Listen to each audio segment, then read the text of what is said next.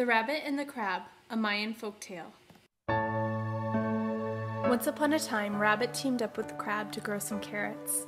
They worked for several days together in harmony. First they chose the seed and then they planted it. Then they took care of the young plants, and the two of them always were in agreement. They harvested the crop and separated the tops from the carrots. But the arguments began when the time came to divide the crop. The Rabbit wanted to deceive the Crab with sweet talk. "See, we have two piles here, a big one and a little one. You can have the big one and I'll take the small one." After seeing that the big pile was of tops and the small one was of carrots, the Crab answered, "Thank you very much, my dear friend, but I like to be fair. Let's divide the two piles in half. I'll divide and you choose, or you divide and I'll choose as you prefer. What do you say?"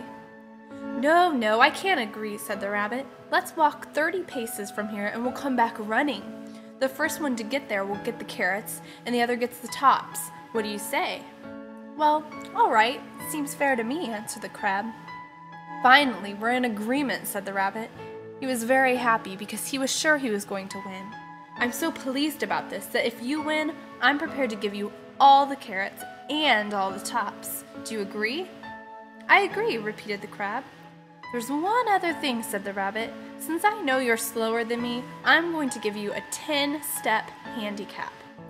"No, that's too much. I can't accept that," said the Crab, pretending that he didn't want to take advantage of him.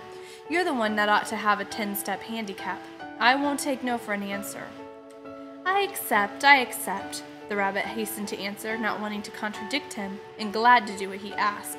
That way the other fellow wouldn't get angry, and he threw himself in behind the Crab.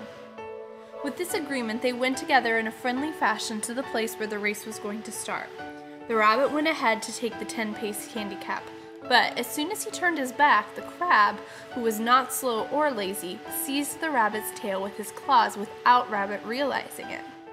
When they came to where the carrots were, the Rabbit turned around thinking that he had left the Crab far behind in the race. But then the Crab opened his claws and fell very quietly on top of the carrots. "Where are you, friend?" the Rabbit asked happily when he didn't see him anywhere. "Here I am," answered the Crab behind him. The Rabbit jumped with surprise and then stood frozen in his tracks, not believing what he saw. There was the Crab climbing over the piles of carrots. "Here I am, I got here before you did," said the Crab.